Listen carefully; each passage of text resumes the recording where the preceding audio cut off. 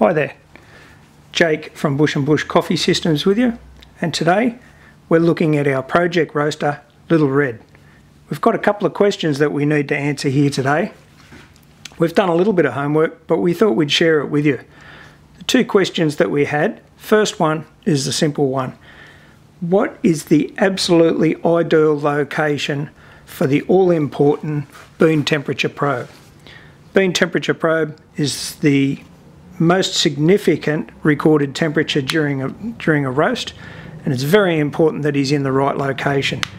If it's in the wrong location, you'll get spurious readings, they won't be accurate for the bean, and you'll just struggle all the time to have a successful roast. So what we're going to do is mark the location that we think is ideal, and we'll see if that probe location needs to change during our theoretical roast. The second question that we had was a more baffling one. Little Red has been fitted with a variable speed drive and a new motor gearbox combination. That allows him to be able to change the drum rotation speed to whatever we want. He used to rotate far too slow for his operation, but there was a number of factors involved in that too. Initially, Little Red used to be a indirect heated roaster, so he had these IR panels down here and that go underneath the drum around to the side here, and they radiate heat onto the drum, and the temperature of the drum goes into the beans. A lot of roasters operate like that, but they have a very slow characteristic of transferring heat into the beans.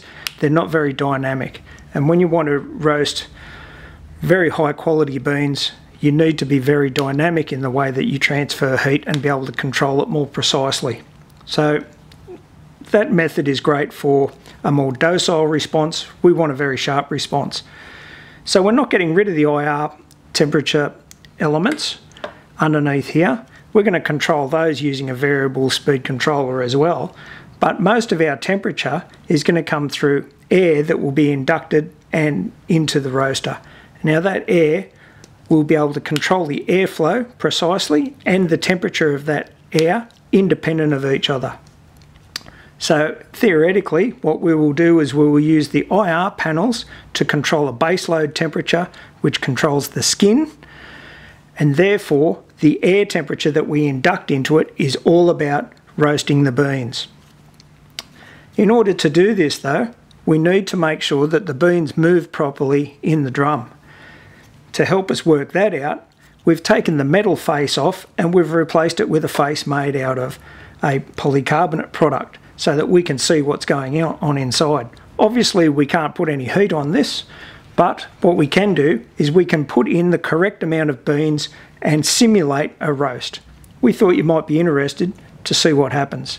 So let's start him up. We've done a couple of trials and we've worked out an ideal starting speed for the roaster.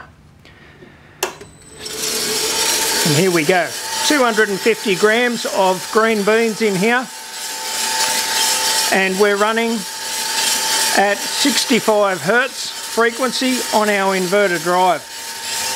We can see that the beans are travelling right up the wall, up to around about this point here.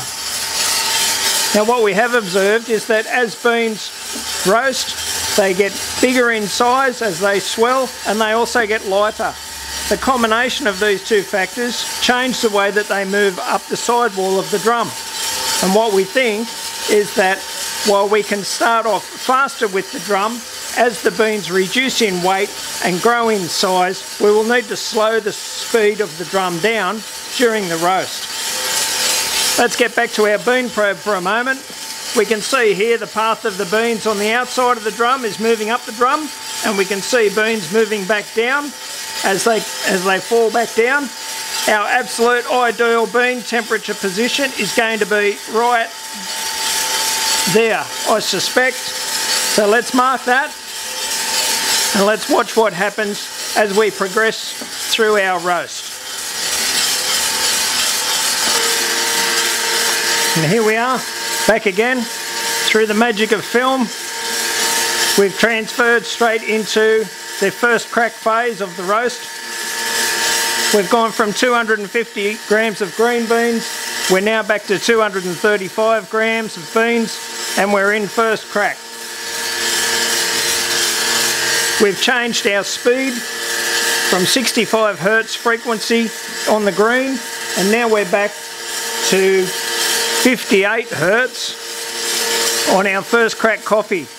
Let's check our bean temperature probe first. We can see it's still in the ideal location where beans are moving past on one side, returning on the other. So we still know that this is the correct position. Happy with that. Let's look at how far up the beans are travelling. They've come down a fraction. Let's mark that. But we can also see that the flow of the beans is quite smooth. We don't have a lot of beans jumping over the top of the shaft and impacting into the back of the drum. So I'm very happy with that. That's 58 Hertz, down from 65 Hertz. And we're at first crack.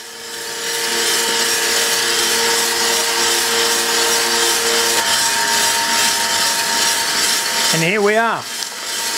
Very late first crack, approaching very close to second crack.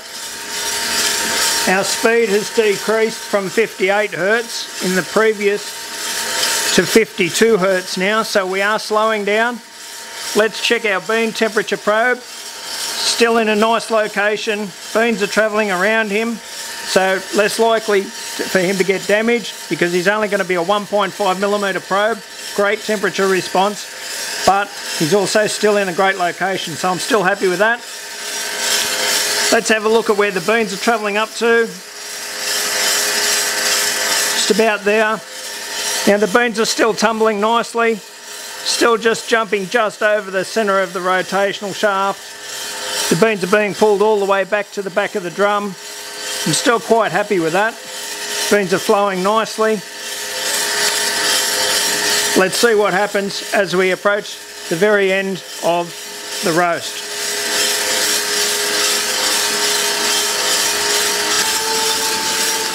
And here we are again, rapidly approaching the very end of the roast.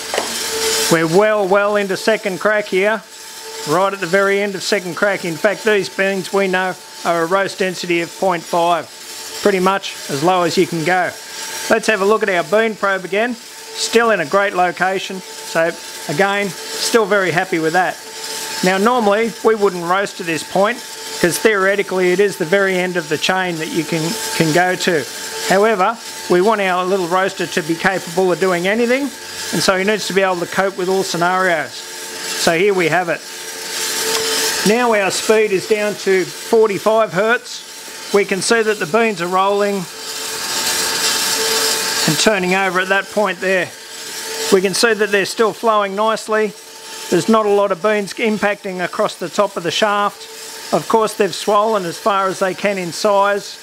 We're down to 200 grams in beans, so from the very beginning we started off with 250 grams with our green beans, and of course they lose weight and increase in size as they progress through the roast. Now that we're at the end, we're down to 200 grams here with these totally over roasted beans. We've marked our location. I'm very happy with the speed there. For all of those of you that know that, well, frequency is not very relevant, I'll give you the figures correctly so that you can ratify what you've observed for those that are keen to work it out. So at the very front end we had our green beans, and they had a drum rotational skin speed, which is more important than rotation unless you know the circumference. So the actual skin speed for our green beans was 428 millimeters per second. Then we went to our filter roast and we had 382 millimeters per second of drum speed travel. Then we went to our beginning of second crack, late first, beginning of second, down to 220 grams, and we had a drum speed of 343 millimeters per second. Now we're at the end of the chain.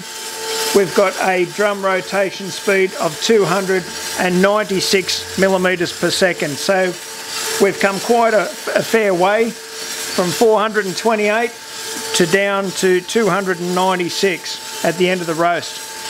I hope this has been informative. I hope you've enjoyed this. It's time to get these out before they get overcooked. Again, roasting without heat has been great fun. I look forward to being able to show you this little guy in action when he's fully dialed in. Next time you see him though, he'll have his old face back on. Thanks for watching. By all means, send in any questions. We'd be interested in your view on this, because at the moment, this is all theory. Cheers from Bush and Bush Coffee Systems.